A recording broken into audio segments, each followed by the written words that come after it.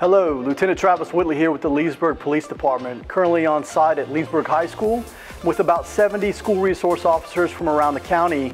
And today we're conducting training that's going to prepare us for the 2023-2024 school year.